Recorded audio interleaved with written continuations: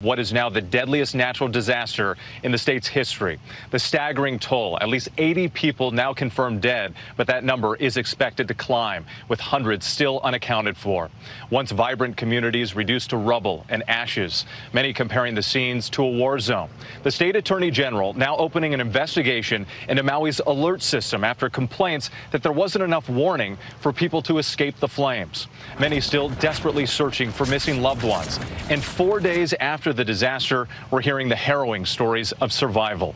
This woman managed to survive 8 hours in the water and is now helping others at a shelter. Over 80% of the nearly 3,000 buildings exposed to the fire were damaged or destroyed, and most of those were residential, leaving thousands homeless and in urgent need of shelter.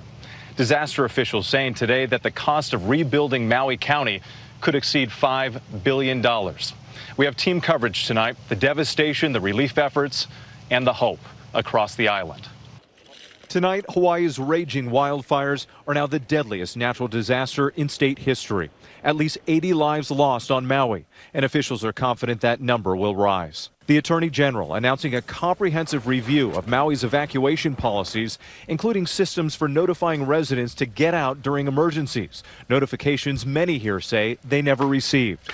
It's been only 4 days since firestorms fueled by hurricane-force winds torched entire swaths of this island paradise, and the efforts to contain those wildfires still continuing. We're in the Kula neighborhood, already ravaged by fire, and you can see the water-dropping helicopters working around the clock to still put out hot spots. For many who fled the disaster zones, still an agonizing search for housing and supplies. Did you guys get any alerts that a fire was coming towards your neighborhood? We didn't have any alerts about the fire. We just knew about the storm. Kevin Campbell and his fiancée Tasha Anderson, who's 9 months pregnant, had no time to pack any belongings as the smoke and flames roared towards their Lahaina home. We grabbed our dog and the cat and our passports and friends. The couple is now desperately searching for a steady place to live. Tasha's doctor telling her their baby boy is due any day. Doctor said yesterday he feels like he could come anytime this week just because of the stress. This is a photo of their destroyed home, only a melted roof lying flat on the ground. Historic Lahaina town, now a hellscape. Our Will Carr getting an up-close look. The fire burning not only this courthouse, but also the historic banyan tree behind it, the tree that everybody comes to see. It's the largest in the United States, 150 years old. The flames burning everything on this block. Nearly 1,900 homes are damaged or destroyed, according to officials. Just outside Lahaina, some residents are frustrated that they can't return to their homes after being told they could. Our Melissa Adan is there.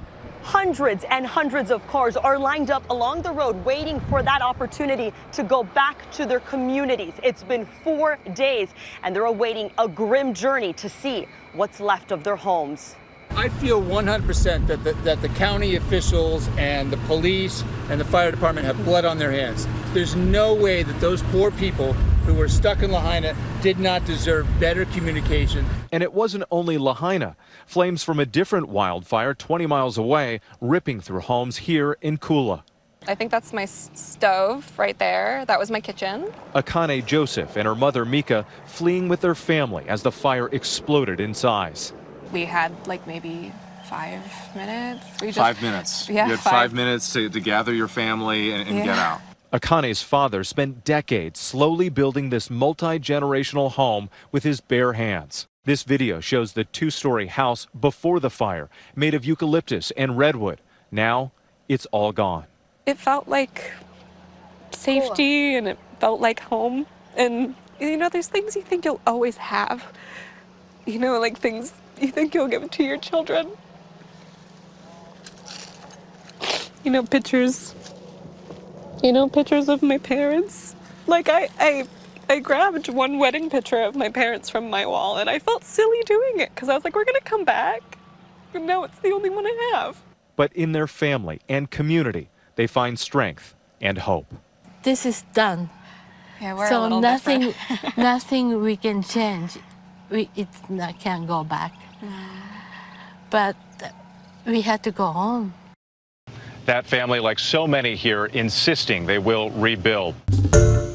Hi, everyone. George Stephanopoulos here. Thanks for checking out the ABC News YouTube channel. If you'd like to get more videos, show highlights, and watch live event coverage, click on the right over here to subscribe to our channel. And don't forget to download the ABC News app for breaking news alerts. Thanks for watching.